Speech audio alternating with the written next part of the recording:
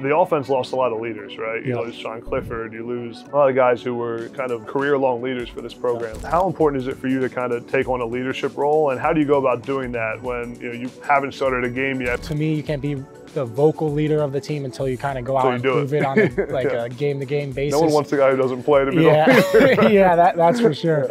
So I just try to lead by example the best I can, especially in the quarterback room, and offensively just trying to be the same guy every day, being consistent, bringing more of the energy, like getting guys ready to go out and play, especially just bouncing back. Not everything's going to go the way we want it, but we need to have that ability to bounce back and go out and correct it the next time we have the chance.